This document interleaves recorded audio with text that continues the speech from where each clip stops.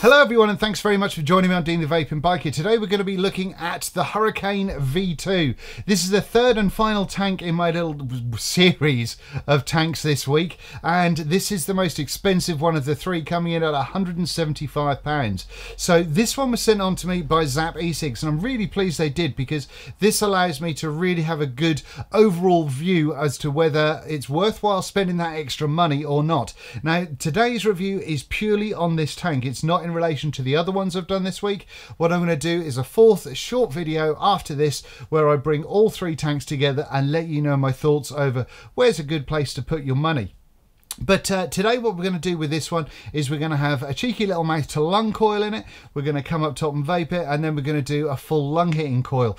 Also, what I want to do is, one of the things that I've noticed people have had about with these V2s online is the fact that the juice flow control tends to be a bit loose and spinny. Hopefully I'm going to be able to show you how I can put this back together again so that doesn't happen. And I've been using this perfectly fine, and I certainly do not have any kind of spinning going on there when I don't want it to. So hopefully that little guide will help some people as well. Now, based on that, this is going to be a fairly, I'm hoping it's going to be a fairly kind of warts and all review, and show you everything about it. So it might be a little bit lengthy, but hopefully you can stick with me. I'll cut out various bits that don't need to be there, probably much like this one. Anyway, let's crack into it then, shall we? Come on then.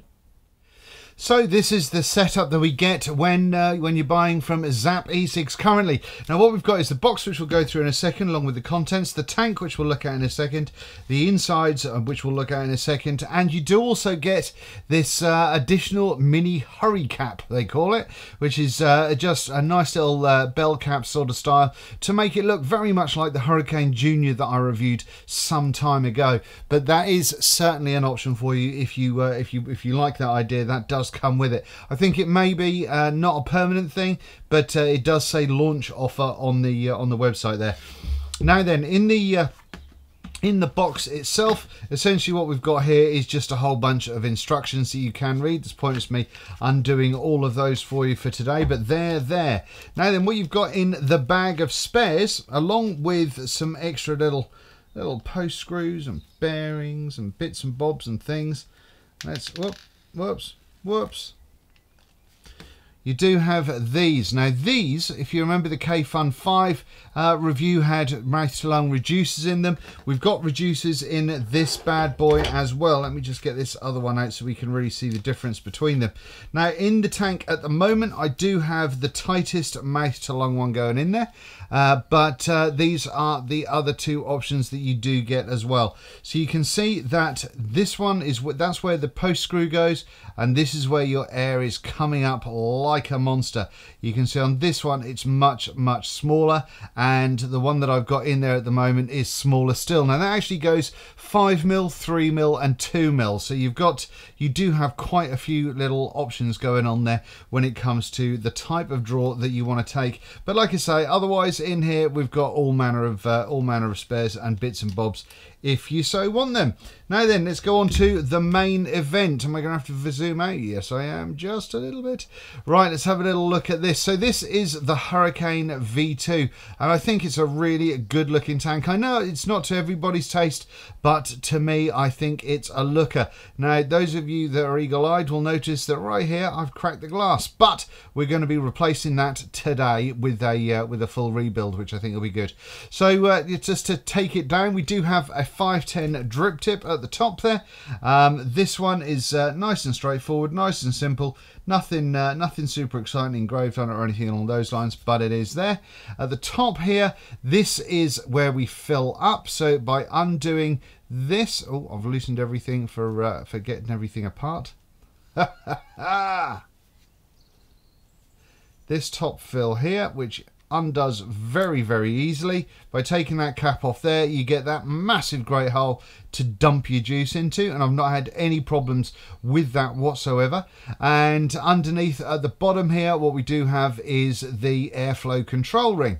Now then, one of the things to pay attention of, see right here, you've got a little slice going on. That's your juice control, and that's what you can move around, oh, like so. Now this is a thing that some people have had problems with. You can see all the way through there, and the coil, because that's where the wick normally goes. This is one of the things that some people have had problems with, because when putting your tank back together, you can do it so this ends up super loose, and as you can see, mine has quite the amount of tension in there. So it all depends on how you do put this tank back together as to whether that ends up being too loose or not. But yeah, so that's your juice control, and that's about as far as you need to worry about when it comes to regular everyday vaping. But what I'm going to do now is I'm going to take it all apart, and then we'll put it back together so you can see how it all works out. Okay, so this is the top section of the tank all broken down, and it looks pretty scary when it's in this kind of format, but I'm going to hopefully help you understand how to pop it all back together again to alleviate any of the issues that you may have found with a number of, or you may have seen on a number of YouTube videos. So what we're going to do to start with is we're going to use this tank protector. Now these little dots here, these are going to be facing upwards the whole time, and underneath at the bottom you can see that there is a little ledge there. Now the ledge there goes for the larger but thick O-ring. Out of these three O-rings, there's a slightly smaller thick one, a larger thick one, and a large thin one. And so what we're going to do is the larger thick one, and we're just going to stick that in the bottom of this little tank protector here, and that will sit nice and comfortably in the bottom there on that little ledge. Okay, so once that's in, what we can do then is pop the glass. This is the unbroken glass. We can pop that in over the top of that like so. And then once that's there, the key here is to pop this thin one over the top of everything else. Once you've got that over the top, that is going to help your life massively. So it doesn't have to sit in anything or on anything, just sort of pretty much on top of the glass, in between the glass and the protector there. Now once you've done that, this section with the threads facing upwards goes right through the middle, like so. Once that's done, we can then pop this top section on here. That goes into the barrel protector. Oh, I'm doing this all cack-handed. If you find that it doesn't sit in there overly comfortably, all you've got to do is just unscrew that, make sure that that top O-ring is seated pretty naturally, like in that one. You can see that it's right up against those threads there. So what I'm going to do is I'm just going to move that just down a little tiny bit so it's not in the way of the threads. And then we're going to screw this back on top again. Once that's all nice and snug like so, then what we do is we get the thicker but smaller O-ring, and that goes over the top of that whole section there. Once that's done, what we can then do is we can then screw that into the top cap, or the very top piece, and at this point it's best to put your finger in here so you can keep that from spinning, as you can tighten that up nice and snug. Like so. Now if at this point you find that that inner chamber is really spinny and loose, then all you've got to do is take it apart again and replace that top cap O-ring. Once you've done that, then what have I done with the base? I know we're not going to look at the base quite yet until we build on it. Once you do pop your base in there like so, I can now move this, and I can move the juice flow control, and it's nice and got a fair amount of tension in there and doesn't spin just willy-nilly. So that's not going to spin by itself. So I do have to consciously give that some kind of grief to make that spin. Once you've done that, obviously the very top cap, you can get a smooth version of this, by the way, if you don't like the idea of having those divots in it. That pushes over the O-rings. Screw that on like so. Drip tip goes on. And wallop, that is your completed tank. Obviously the deck needs to be done, but yeah, that's how you assemble the top cap whilst keeping that juice flow control nice and snug. Now what I would do is I would turn it clockwise, because that just means you're going against the threads the whole time, so it doesn't kind of loosen anything up or anything along those lines. But that's no hardship, and quite easy to use. So there we go. Now let's get on to the build section. And here we are with the deck for the you can see Swiss-made Hurricane V2. Now this is just a cheeky little Canthal 28 gauge spaced coil going over the top of there, which I've been using for mouth to lung. You can see the reducer in the middle there is the smallest one, and I'll offer them up side by side. However, what I do want to do before I do anything else is I'm just going to wick this, and then we will get a little test going, so a little bit of a headshot, so I can tell you about my experience on mouth to lung, and then we'll come back and I'll put a much bigger, chunkier build in here as well. Right, let's get this wicked. So that is the 1.2 ohm coil in the Hurricane V2 at the moment. I've got that smallest reducer in there, and I've tightened up this airflow so there's pretty much nothing open whatsoever. But let's have a little toot on that one at 15.5 cheeky little watts. Let's have a go.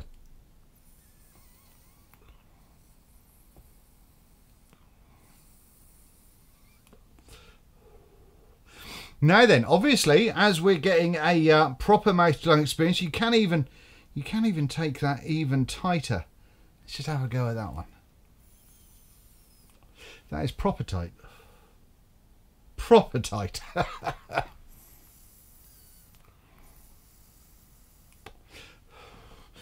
Now that to me is proper mouth to lung tightness. And yeah, I mean, you can get a very, very good vape from this.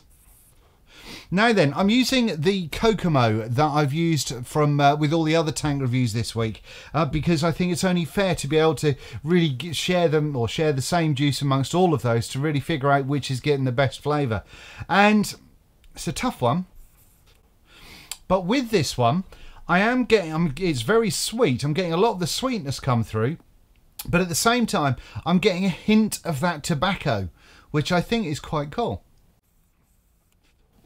That to me, once you dial in that that airflow, because it's literally a gnat's chuff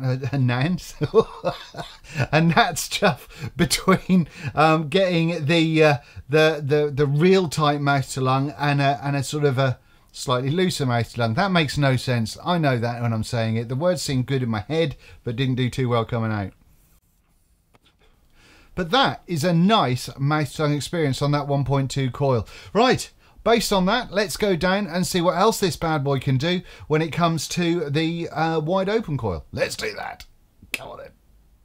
And here we are back again with the deck. Now I've taken out that little spaced coil just so you can have a good old look at the deck, and you can see how we change out these post holes. Now once again, when it comes to these holes, you can see that this one is just massive, and then this one is a little bit smaller, and the size is once again a 5mm, 3mm and 2mm, so that's going to give you your different air restrictions. Now what we're going to do is put the biggest one in, and I'm going to put the a chunkier coil in here. So let's get started with that one. First of all, what we want to do is we want to take the screw out of the positive post, because that whole positive post is getting taken out. So let's get that one off. Like so. Once we've done that, then what we want to do is we want to take out the positive 510. That should unscrew fairly easily, but just be careful for any insulators or O-rings that are in this bad boy as well, because if you lose them, they are a sod to try and find in your carpet. I know, I've been there, but there you go. You can see that we do have O-rings kicking over in there. Once you've done that, your positive post will come out nice and easily. Now then, what you need to do is need to take this insulator out of this positive post, which can be a little bit snug, I'm not going to lie. Right, now that's taken those apart. You can see that I've given that a little bit of welly to get that done. Now one of the things I would like to see in the spare packages, especially because of the extra posts, are more of these insulators. Another one of these just in case you do break it, because it's so tight getting off the post that it is quite plausible that you could knacker that insulator right there. So yeah, I would like to see another one of these in the spare package, please, E-Phoneix. Once you've done that, then all you've got to do is place that back on top of the chosen airflow that you're going to go for. Smush that right up to the top like so. Get your deck again, pop that back in, give that a little bit of a fiddle, line up your posts like so, then replace your 510 pin. So we're in there nice and snug, and you can see that that is pretty much there. That could do with maybe a little tiny tweak just to get that exactly straight. Once again, one of the things that a lot of people are doing these days, which I would like to see on a V3 Hurricane, is to have little notches. So this sits in there nice and comfortably and absolutely sits exactly sort of directly opposite the other one, nice and straight, because occasionally you can twist that around just a little bit when tightening. So yeah, that is something that I'd like to see just in the future, just as a nice little kind of a nice to have, you know. Right, once you've done that, then your post screw back goes back on like so, and you can now see that we have gobs of airflow going in from that side there. So that is going to give us a few cloudy fun times. Now then, let's get a build in here, shall we? The build I'm going to use today is going to be a spaced dual core Canthal coil. It's 28 gauge dual core with 38 gauge Canthal on the outside, so it's going to be a nice chunky Clapton. Now, it's not spaced overly well. I kind of pulled it a little bit too hard, but I wasn't going to make another Clapton coil. So one of the things that I like to do with this, and I don't know if it's a thing or not, but obviously a lot of people will pop their coils in up, you know, the right way up, so the coil faces upright. Now, the thing that I find with that is that's pretty far away from the airflow. As you can see there with my dodgy holding up, that's pretty far away from the airflow. So what I've been doing is I've actually been turning my coil upside down and getting it in like so, and then repositioning it so it's much closer to the airflow, which I'll show you when we get into it. Alright, so here we go with the coil that I've installed. You can see what I mean by putting it in upside down. I think it just gets that nice and extra bit closer to the airflow. Unfortunately, it's not the tidiest coil I've done, but it'll have to do for tonight, to be honest with you. All fires up, all nice and lovely. Let's get that glowing nice and red in there. And there we go, that's glowing like a good one, and we've got a cheeky reading of 0.72. So based on that, let's get into wicking this once it's cooled down. So what I'm going to use now is Cotton Bacon V2. This was also sent on to me by Zappecigs as well. Now what I've done is I have rolled some of it up into my hand there, into a little kind of cylinder, and then what we're going to do is just place it through the coil. Once you've got your cotton in there like so, then the next part we need is this section of the chimney. This just unscrews to allow us to put the cotton in nice and easily. Now the best thing to do is before you cut this all up is to just lift it up like so. And I did a very similar kind of wicking when we did the Hurricane Junior. But what you're going to do is you're going to have these sort of cut out divots either side of your coil like so. You're going to press that down. Once that's in place, you then want to give this a little bit of a cut, and I'm going to cut it a little bit wide, pull it through a little bit more. So we're cutting just outside of the base there.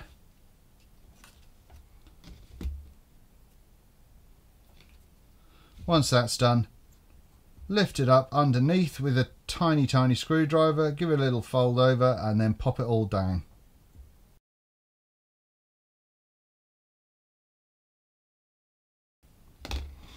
Once you've got your cotton in there, I've possibly got a little bit too much on this side, but I'm not going to worry about it for the time being. All you've got to do is screw this top piece on. And that's giving you your little wick holes. Now once you're at this position, just make sure that you've got a couple of things happening. First of all, that your wick is fully kind of covering the hole, and you've got no kind of exposed bits there that juice can get through and then flood your tank. And also make sure that you don't have wick protruding from this side, because that juice flow control will pull it out even further if you do. Once you've done that one, all I'm going to do is I'm going to take this top out again. You can juice it up before you check it, but I just like checking it first. Make sure this is all super juiced up. Pop this back into the tank again. I'm going to make sure that the juice flow control is covering the wick holes. You can see that there is a wick hole under there. I'm going to make sure that that is fully covered by the juice flow control. Once you've done that, all you've got to do is unscrew the top section. Hold on to the piece just above the knurling there, unscrew the top section, pull that off, squirt your juice Once you've got the amount of juice that you want to pop in there, then just close that top cap and screw it down again, and you are good to go. Open up your juice flow, and away you go. Right, let's pop this on a mod and go and vape it. So that was me putting in the spaced Clapton coil like you saw in that up close. Now I'm running this with the air fully open. I've changed the drip tip just because I prefer a little stumpy, a little black jobby on the top of there, and I think it looks a little bit cooler as well. This at 33.3 watts. This little E-Petite has come through at 0.7 ohms. The airflow is wide open. Let's have a toot.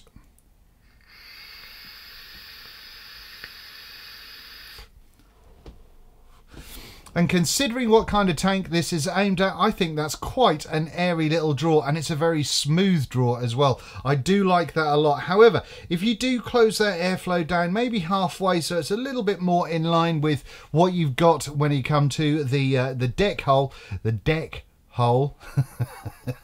cheeky. Let's have a little toot now.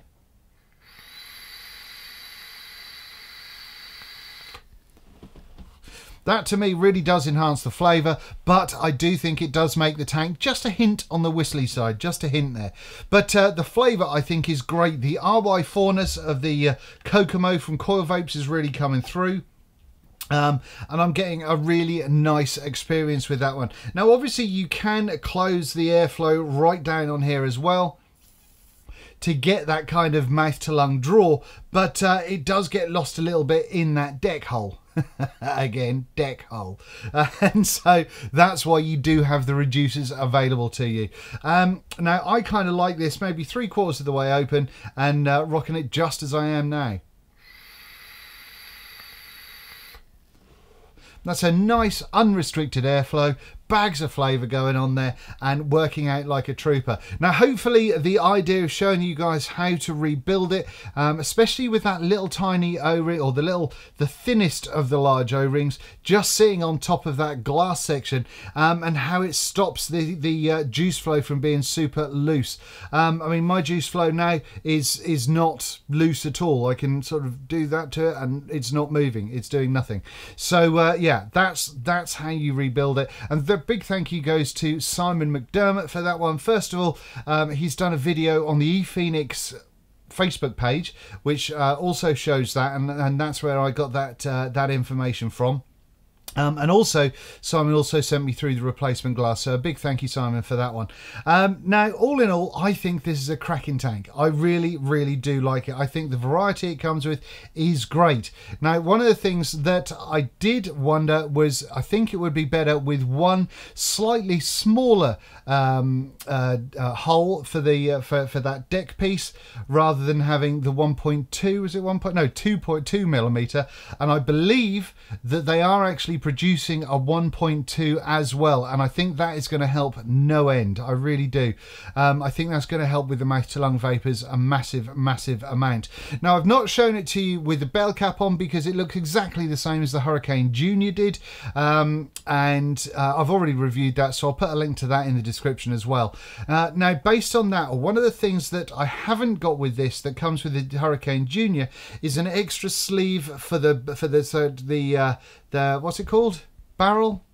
Let's go for the barrel that encapsulates the deck, that you can control with or use as a juice control. Now I didn't get that with this one. However, I think Vaping with Vic, I think with Richard, I think he did get one. So I think unless I've lost mine, that mine may have been a one-off. However, I believe, according to the Zappecigs website, that the additional mini hurrycap is just a launch offer thing. So whether that's going to be an ongoing thing or not, I couldn't tell you.